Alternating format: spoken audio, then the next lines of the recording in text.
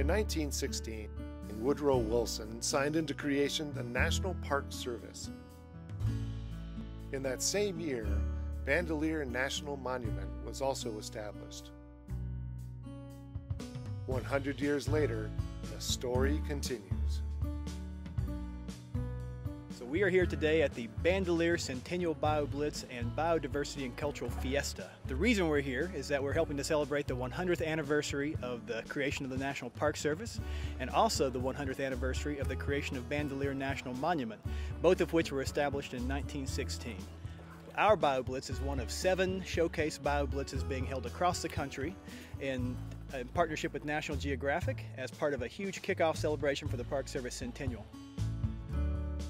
A BioBlitz is an event in which teams of volunteer scientists, families, students, teachers, and other community members work together to find and identify as many species of plants, animals, and other organisms as possible.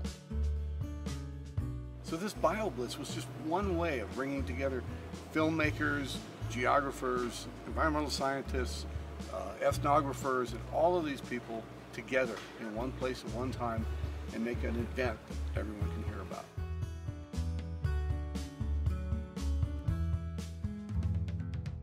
I'm amazed at how much stuff they have actually done to document what has happened after the flood and whether the biodiversity is up or down or changing and what have you.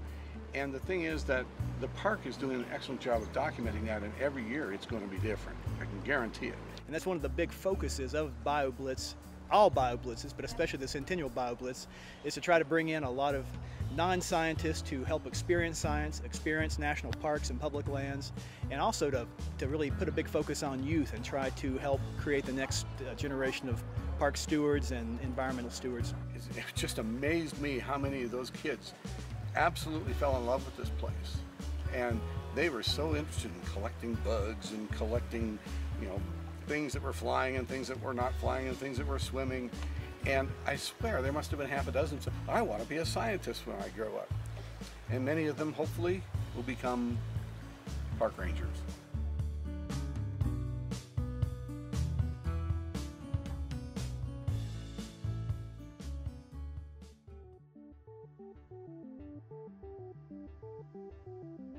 One of our missions is to maintain all of these sites in perpetuity for future generations. So if we do our job well, in 100 years from now, you'll be able to come back to Bandelier or any other national park and see the same resources in the same condition that you see today. We have, in almost every case, something very unique ecologically, biologically, geologically. The bottom line is, it is in America's best interests to save this.